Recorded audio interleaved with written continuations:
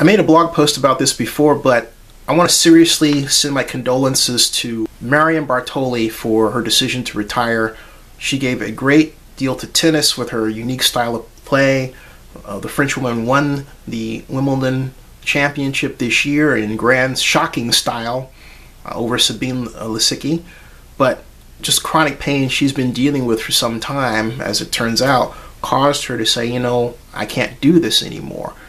That's really something to deal with, and we have to really stop and give her her due and her congratulations for the great tennis that she's given us over the years. She's retiring a rich woman.